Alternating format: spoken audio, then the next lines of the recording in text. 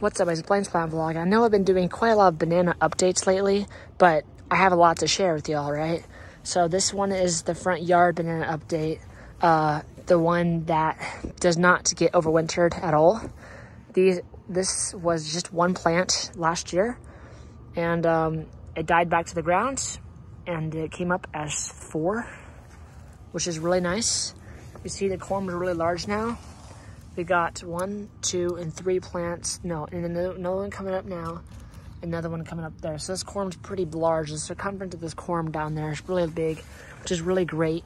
And right now 3 will turn into 4, probably plus 5 next year. But look at the height of these guys. They're already almost approaching 5 feet tall or so. And it's only mid-June. Last year when I got this thing in August, it was only 2 feet tall. So that gets you, and you saw how big it got. It's actually about to approach the height it did last year, last December, before it went to the ground. So it's already almost caught up to that old height. It's already almost up there, and it's about, and they pump out a leaf every week or so. No, not every week and a half. Because look at the length of the petioles.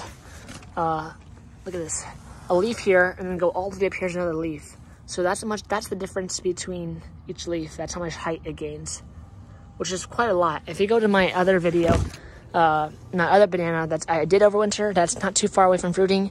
The petiole difference, the length between each petal is really short, which means it's getting close to fruiting.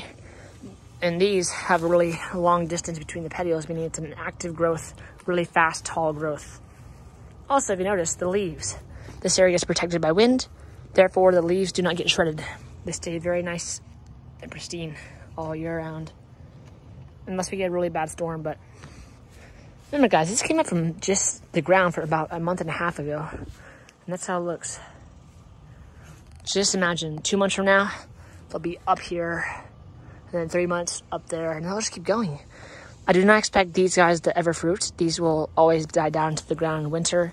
The only one that will fruit will be the one that overwinter. The ones that overwinter. And I might take one of these, actually. When winter comes, I might take one of these once they're really big, because these will get really tall. I might take a specimen and dig it up from the corm and save for next year, because I know these are really big now. And when I got my banana plant back in August, it wasn't even this big, so I was going to show you that.